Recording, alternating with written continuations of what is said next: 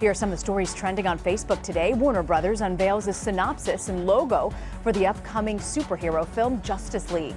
NASA releases a series of retro recruitment posters for future missions. And ESPN releases a list of athletes appearing in its annual body issue. NBA All-Star Dwyane Wade makes an appearance, as well as WNBA player Elena Delle Donne. Chicago Cubs pitcher Jake Arrieta will also be gracing the pages of the magazine in the buff. You're watching CBSN, always on.